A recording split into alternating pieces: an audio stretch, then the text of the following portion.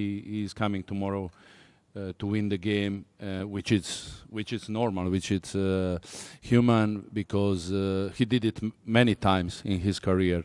But thanks God, I have experience on both of way, coaching the favorite team on the paper and underdog too. And I can tell you that we're going to be ready, like we playing any EuroLeague team.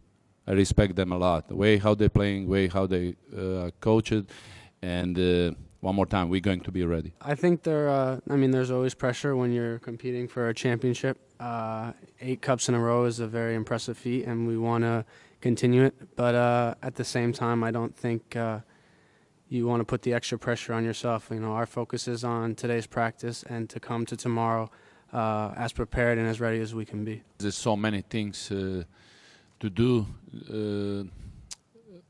defensively, offensively.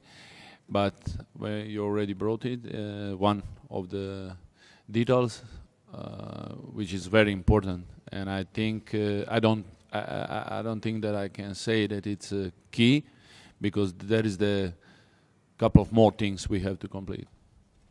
Yeah, like you said, it's a great opportunity. It would be a great honor and accomplishment to be able to win a trophy. But like we said, we're going to take it a step at a time. Our focus now is on the game tomorrow and to do everything we can to get through it to the championship. We can't look too far ahead. אני רוצה לאחל לכל הקבוצות,